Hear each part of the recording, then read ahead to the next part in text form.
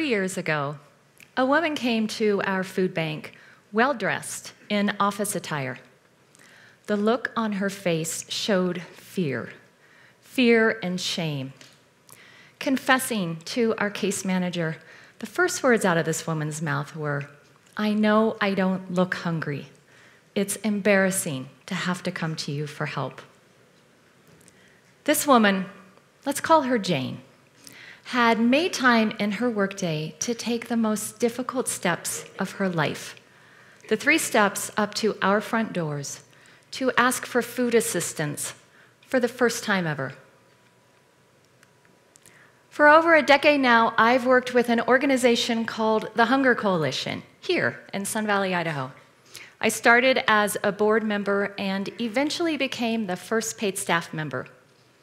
Due to the Great Recession, we will soon be a staff of 14. That's right. The need has increased so drastically over the last 9 years, we've had to grow from 1 to 14 staff. Our growth reflects a national trend.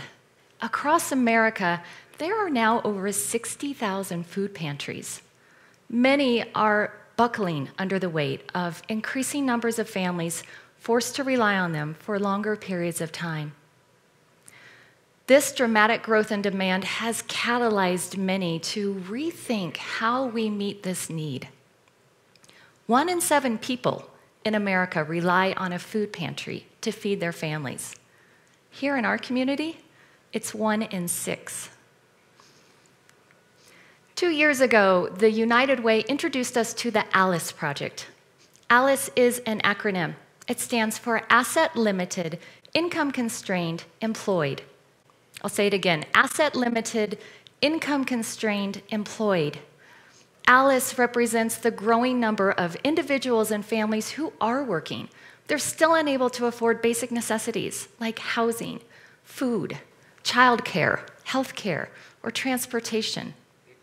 From police officers and mechanics to childcare workers, these are people we all rely on every day who are finding it harder and harder to get by. More than 1/3 of households in our county and across the nation are ALICE, struggling to make ends meet. That's 1 in 3. To put this into perspective, take a look at the person on your left. Now the person on your right.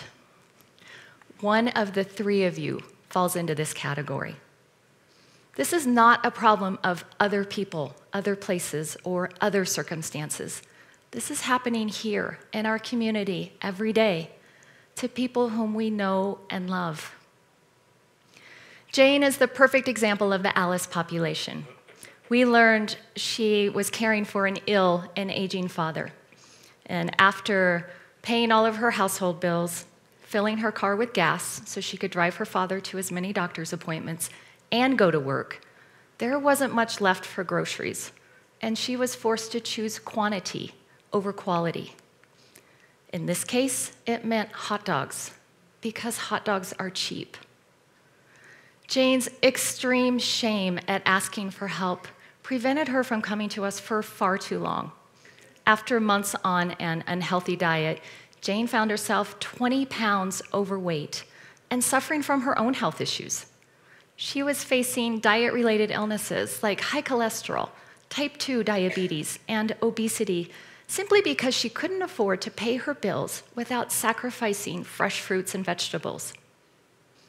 Our nation's healthcare system is feeling the weight of the decisions that people like Jane are making every day.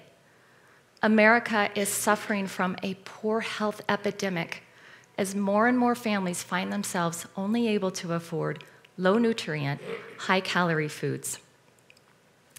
What we've learned over the years is that receiving food assistance brings out so much shame that people will do whatever they can before asking for help. We found ourselves asking, do people deserve to live off hot dogs and sacrifice fresh produce simply because it's too shameful to visit a food pantry? At the Hunger Coalition, we have a radical notion. Everyone deserves healthy food, regardless of income. And a dignified way to access it. We realize it may take more than a food pantry to accomplish this. Our success comes from engaging multiple partners in a shared goal through these 3 simple steps that every food pantry can take: listen, engage, and unite.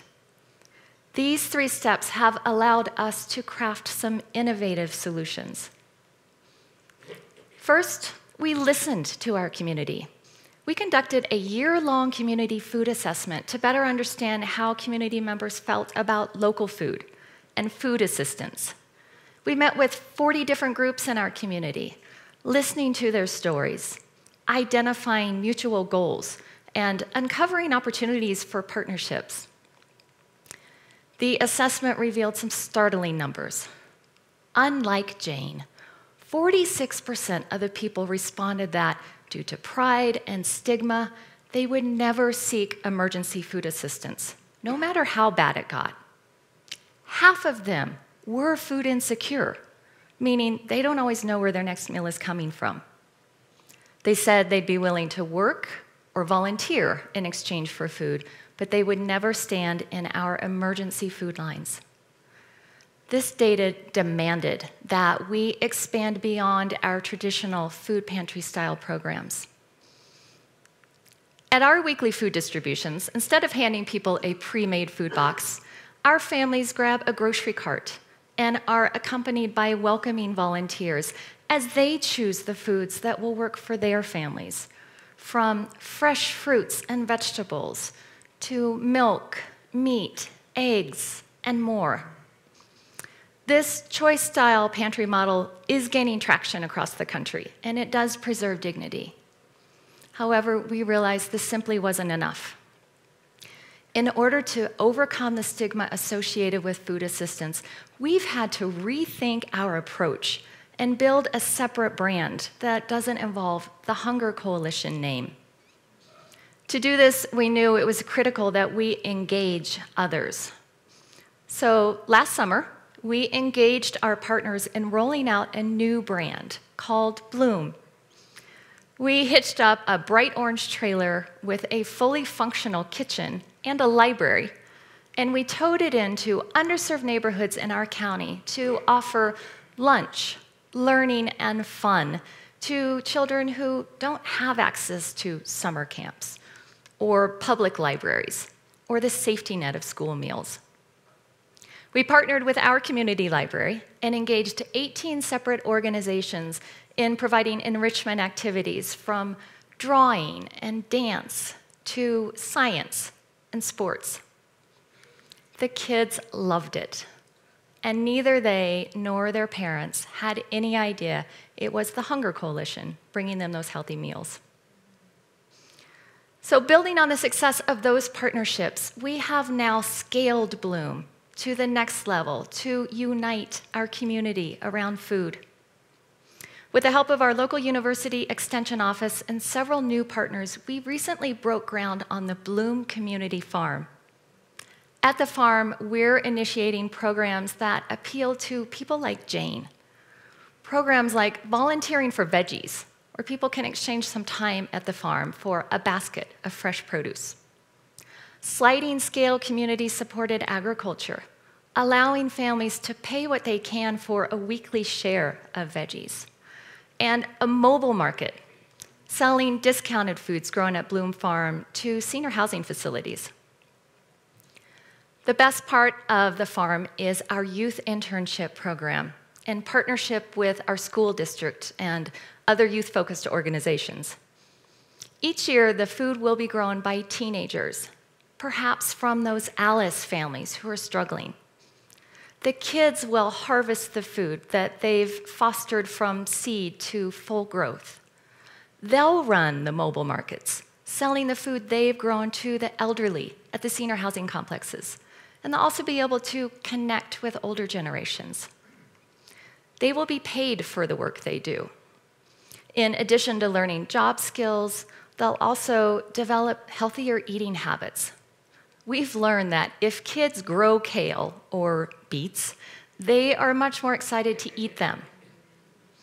They'll learn life skills and leadership skills that will benefit them for years to come. And perhaps will help keep them out of our food bank lines as adults. We aspire to break the cycle of poverty by empowering youth to make healthy choices and by connecting them with the land. Jane lost 7 pounds in the first 2 months after eating the healthy food that we provided. She was so excited to have a table full of fresh, healthy food after months of hot dogs that she documented it for us through a photo project we conducted. All of the food in this photo came from our food pantry. We haven't seen Jane in over a year now. The last time she sat down to talk with us, she said her budget is still tight. But when all of the bills are paid and if there's nothing left for food, she can relax a bit because she knows that we are here for her. Perhaps next summer she'll get out to the farm and volunteer for veggies, feeling the empowerment of growing her own food. So, what can you do to make a difference in your communities? There is not one solution that works for everyone. Each community has its unique needs and resources. What has worked for us may not work for you, but I guarantee that if you take the time to listen, engage, and unite, you will create powerful outcomes. Start small. Listen to those in your community who often don't have a voice. Engage bold and effective partners who don't just share your passion for improving your community, but who also have the capacity to take action. Unite with people who are willing to demand that healthy, fresh food not be limited just to those who can afford it. When we listen, engage, and unite, together, we will grow communities that are healthy from the ground up. Thank you.